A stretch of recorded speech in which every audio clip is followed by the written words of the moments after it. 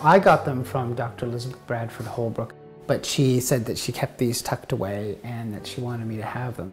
She would share with me the story about their age and the importance of that it can come from the hands of Walter Allward. She would pull the certain tools out and then she would say, you know, this would have probably been used for the detail here. So she was always giving me like these little lessons, which I always thought was great. Her decision for passing it on to me was somebody who's dedicated and somebody who's driven and somebody who I think had already proven to her that I wasn't just a dreamer.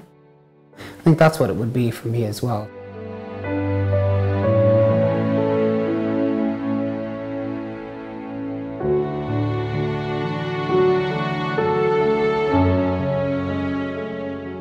I've used them on lots of things, on most of my busts and work.